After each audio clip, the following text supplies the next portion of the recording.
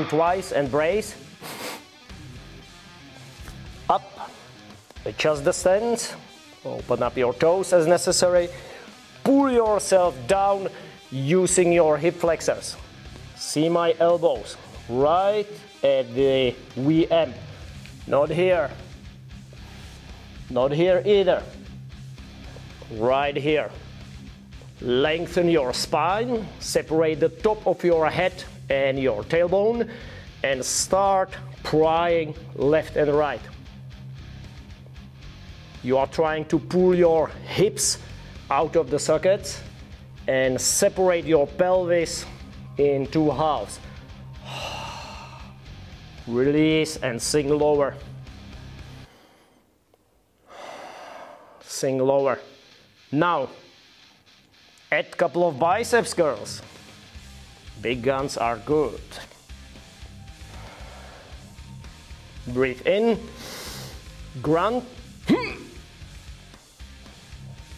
and return the kettlebell safely to the ground.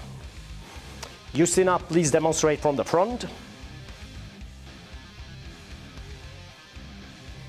Nice kettlebell rack, goblet squat rack, adjusting the stance.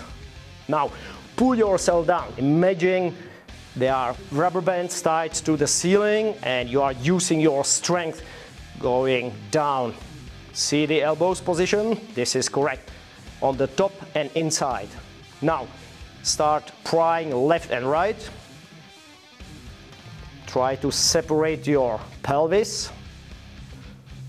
Pull your hips out of the sockets.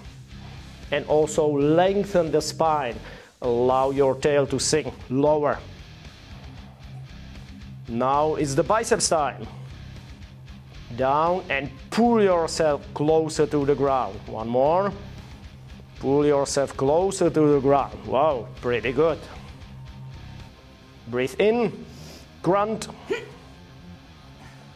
and set the kettlebell down. Excellent, thank you.